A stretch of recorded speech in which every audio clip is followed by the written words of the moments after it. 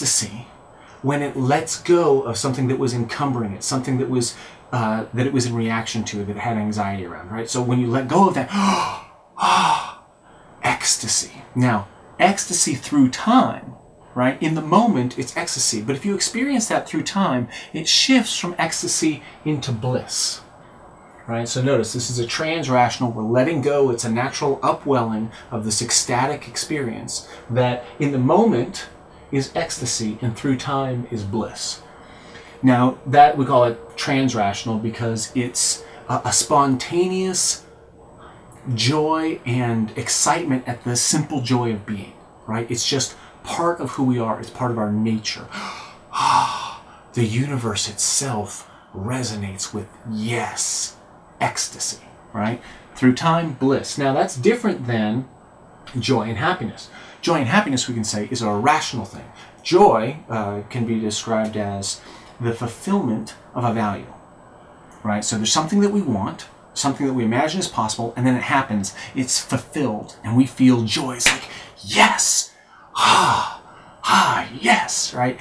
There's a recognition of something that we wanted. Let's call that joy. Now, joy, if we have that enough times, through time, it becomes happiness, right? Enough of yes, yes, yes, we become happy. So joy is in the moment for the rational judgment of something to say, yes, that's what I want. And happiness is that through ecstasy are different, right? You don't have to actually achieve something in order to feel ecstasy. You can feel ecstasy around anything. You just,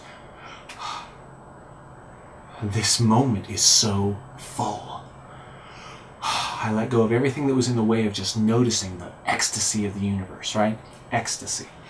Joy, you don't experience joy. You experience joy when something goes right, right? That's, yes, joy. Team wins, deal closes, relationship comes through, get something you want, joy. Through time, happiness. Now, and then we can say if that's rational. Then there's pre-rational, and that's the actual physical stuff. So it's pleasure, right?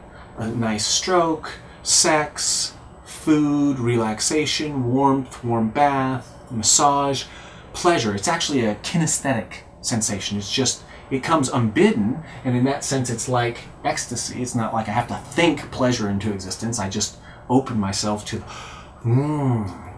yummy ice cream or yummy wheatgrass when you get really sick, right? So pleasure, but that's in the moment. Now, if you have pleasure through time, we tend to call that fun, right? Because when you've got pleasure after pleasure after pleasure, it's like, yes, I'm having fun. So just a way of talking. Now, I call these 6 together, right? It's fun enjoyment. It's another way of describing the fun enjoyment state. It's pleasure and fun, joy and happiness, ecstasy and bliss. Fun enjoyment. But just this way of looking at the pre-rational, just the physical pleasure that through time becomes fun, and then the rational recognition of I'm getting my needs met, I'm getting my values met, joy, which becomes happiness through time, and then the trans-rational, oh my God, sense, it's recognition and sensation and joy, everything, but just the sheer intensity, the hugeness of it, the magic of the universe, feeling that, just opening to that. And it's really just an opening. It's, in a sense, ecstasy is always there waiting to be felt, and then we feel it. Yeah, so, and then through time, bliss. So just another way of looking at what it means to have good feelings and pleasure.